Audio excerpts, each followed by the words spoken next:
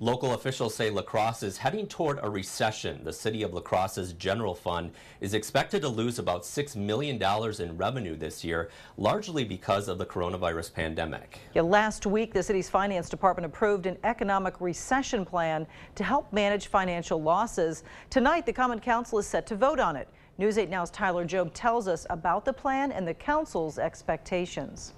The coronavirus pandemic continues to show no mercy to cities financially across the country. And it is no different for the city of La Crosse. Fees, licenses, parking tickets, I mean, all of the things that make up the city's budget, it has been, in essence, turned off. Mayor Tim Cabot says La Crosse will lose about $6 million of the city's $68 million budget, which is about 8.5%.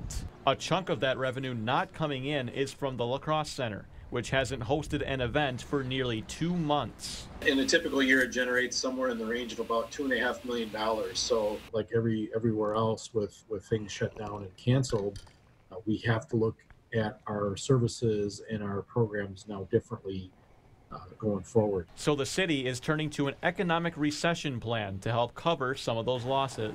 The plan is mainly run through the finance department, which keeps an eye on the city's revenue and expenses. It's really there to come up with guidelines for how the city can react and, best prepare for times of economic uncertainty. Common Council member Jessica Olson says furloughing city personnel is unavoidable. There's just mathematically no other option to make that gap close. By not issuing layoffs, Olson says the city would likely turn to reserve money.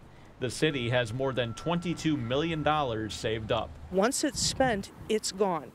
And without a plan of replenishing that money, we're just digging ourselves deeper into a hole. Cabot says he's hoping furloughs don't happen, but realizes it's a big challenge. All of those types of the ideas and kind of what people would think about usually when you're looking to fill a budget hole is what we're going through right now.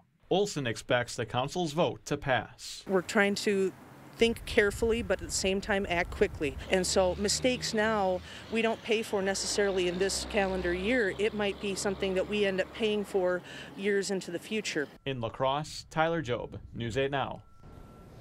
So about 75% of the city's budget is assigned to staffing and personnel. Cabot says the city will start making recommendations on how to tackle the plan by the end of the month.